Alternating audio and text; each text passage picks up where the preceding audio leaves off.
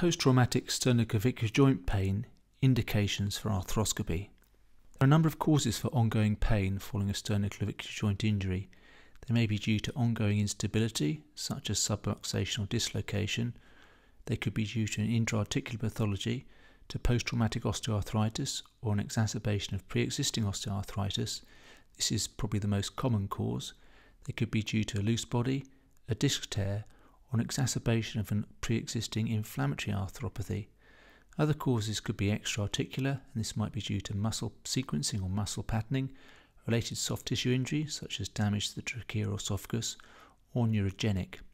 Diagnosing the cause obviously starts with the history. The most important fact is age. We looked at the sternoclavicular joint of 500 patients undergoing a CT scan for chest pathology. We found that there was an increasing severity of osteoarthritis with increasing age. Interestingly, we found that no patients under the age of 35 had any evidence of osteoarthritis. However, by the age of 50, nearly 60% of patients had osteoarthritis, and by the age of 100% of patients had osteoarthritis. On examination of the joint, it's important to look for any evidence of any swelling or effusion or any erythema around the joint. Bony palpation of both the clavicular and sternal sides and also over the joint itself, so looking for any disc pain. Movements of the sternoclavicular joint are really looking at protraction of the joint, retraction of the joint, abduction and elevation of the joint, and external and internal rotation of the joint with the arm at 90 degrees. Whilst doing all of these movements, it's important to have your fingers over the joint to feel for any crepitus or discomfort. Plain x-rays of the sternoclavicular joint are difficult to interpret due to the underlying cervical spine. CT scans are very good at looking for osteoarthritis of the joint and also the presence of any loose bodies. Reformatted CT scans can be useful if there's been any pre-existing surgery. If there are any concerns with regards to instability or a disc tear, the soft tissues are best assessed using an MRI scan. Recently in our unit we've moved towards using digital tomography. This is something that can be undertaken using a standard digital X-ray machine. Using auto positioning, the X-ray machine can be programmed to undertake a set number of images over a set range. We set our machine to take 40 images between 45 degrees above and 45 degrees below the horizontal. This takes a matter of 5 seconds and exposes the patient to very limited radiation. Nice thing about this procedure is it can be done as a day case in the X-ray unit and does not require any of the timings and expense that are taken with a CT scan or MRI scan. The images can then be viewed on a cine setting where you get a nice interpretation of any osteoarthritis. In this case we can look at our post-operative excision of the sternoclavicular joint. In the vast majority of patients, the cause of their sternoclavicular joint pain is intra-articular. The first line of management should be non-steroidals coupled with physiotherapy. If this is unsuccessful, an ultrasound-guided cortisone injection is useful both therapeutically but also diagnostically. For the group of patients with sternoclavicular joint osteoarthritis or disc tear that have failed conservative treatment, arthroscopic surgery is indicated. This can be either an SCJ excision arthroplasty or an SCJ discectomy. Previously, an open excision of the medial end of the clavicle for osteoarthritis has been based on the principles of those of the lateral end of the clavicle, which involves excision of the lateral end of the clavicle. However, the two are not analogous.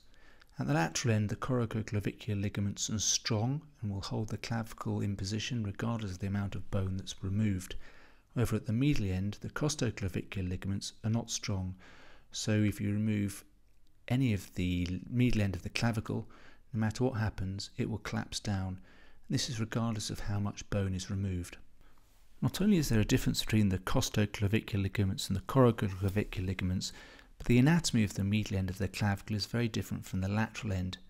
Classically, anatomical texts have shown that the whole of the medial end of the clavicle is covered with articular cartilage. In fact, a recent study by Millett's team have showed that it's only the lower 2/3 of the medial end of the clavicle that are covered by articular cartilage.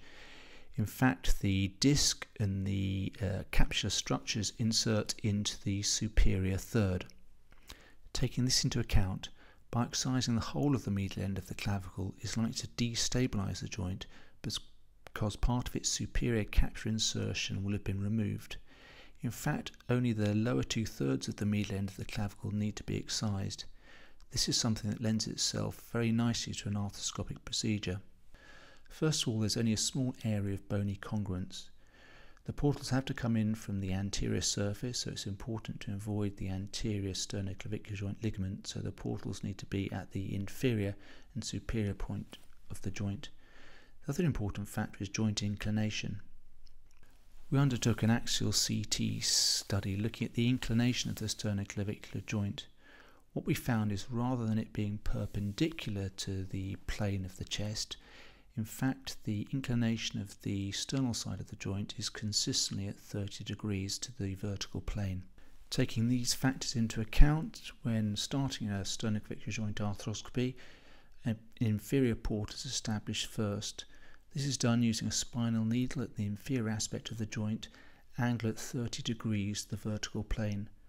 Normal saline is then infiltrated into the joint and the portal established. A superior portal is then established using an outside-to-in technique. This is the video of a 45-year-old lady who developed left sternoclavicular joint pain after an innocuous injury. This was probably due to pre-existing osteoarthritis. So the inferior portal has been established using the spinal needle, and about 5 mL of fluid has been insufflated into the joint. We can see there's just a little flashback, so we know we're in the joint. So having done that, we can now establish our inferior portal. So there's a 5mm incision taken down onto the capsule. The trocar is inserted. There's a definite pop as it goes in. So having established that, we then put the scope in. And now that we've got a clear view, we've used a spinal needle to establish this superior portal. So here are the trocars going on. So now we've got a inferior and superior portal. So this is the view inside the joint. Initially there's quite a lot of degenerate tissue. Pretty much every patient who's got a degenerative arthritis of their joint will have a degenerative disc tear. So at the beginning of the procedure it's important to remove all of the soft tissue. So we're going to excise the medial end of the clavicle, so that's going to be on the right hand side. So we're just using the radio frequency probe to remove all of the tissue and remnants away from the lateral end of the clavicle, the medial end of the clavicle. So we've now removed all of the tissue, and we're going to use a burr, and we're going to use a cutting technique starting from the superior part of the interarticular bit of the bone. So this is at about the junction between the superior and middle thirds of the joint. Then just doing this burr, we're going to excise the bone in an undercutting fashion. So we're coming from anterior to posterior. We've now removed the bone. We're right down at the inferior part of the joint. So this is just the inferior osteophyte now that we need to excise.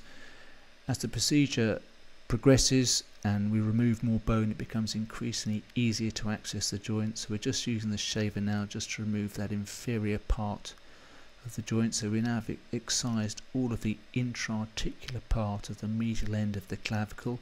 So the superior third is still in place, so we haven't really affected stability of the joint at all. We've previously published the results of a prospective series of 10 patients with SCJ osteoarthritis. They'd all failed conservative management. 7 of them had an ultrasound-guided cortisone injection with temporary benefit.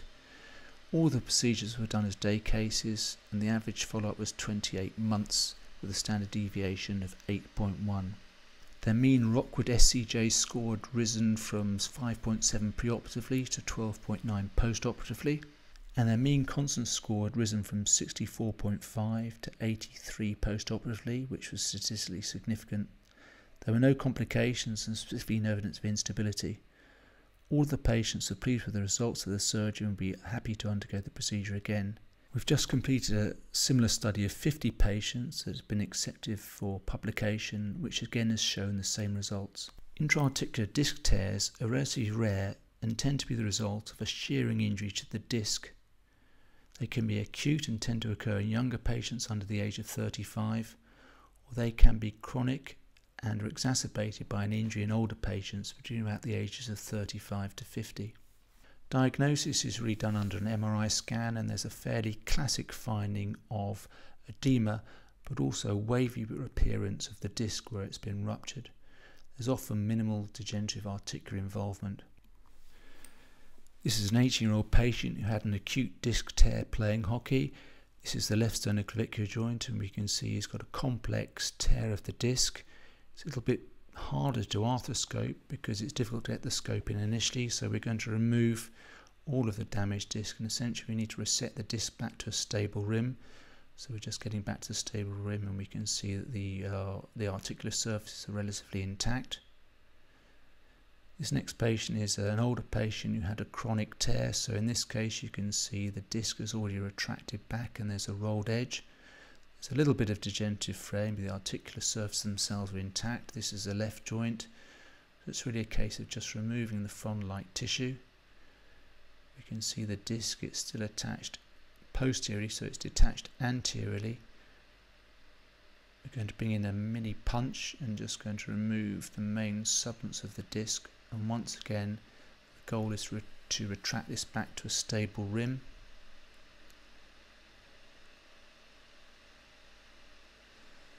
So we're just using the shaver now, so we've got this right back to a stable rim, so all the fragments have been removed. And you can see the articular cartilages are relatively preserved, so there's no significant degenerative change. This is the probe just to show that the disc is now stable, so there will no longer be any impingement or crepitus as the joint protracts and retracts. We looked at a case series of 14 patients who'd had disc tears. 10 of them were acute disc tears. They all described a specific incident, and their average age was 27.5 years. Most of them described a sudden pop and pain with associated clicking. 4 of the patients described a more degenerate disc tear, so this was more of a gradual onset, and their average age was older, so 36.8 years. Once again, they described a gradual onset of pain and clicking. They all underwent an arthroscopic discectomy and an average follow-up of 33.4 months. Their Rockwood scores had risen from 7 to 13.6. Their visual analog score for pain from 6.1 down to 1.2. And their quick dash score from 23.7 down to 8. There were no complications, and 13 of the patients are pleased with the results and would undergo the procedure again. So in summary, post-traumatic SCJ pain is rare. Its causes may be due to instability, an intra-articular origin, or an extra-articular origin. It's best diagnosed by taking a thorough history and examination, and imaging following this would include a CT scan and a digital tomogram, and an MRI scan if instability or disc tear are considered. The first line of treatment for patients whose pain is due to an intra-articular origin is anti-inflammatory tablets, and if this doesn't work, an ultrasound-guided cortisone injection and local anaesthetic. In the rare occurrence where patients' symptoms fail or are resistant to non-operative measures, sternoclavicular joint arthroscopic surgery can be a successful treatment. If you'd like to know more about sternoclavicular joint arthroscopy or any other sternoclavicular joint conditions, visit my website www.cambridgeshoulder.co.uk. If you click on the sternoclavicular joint tab, you can see all of the conditions that are discussed.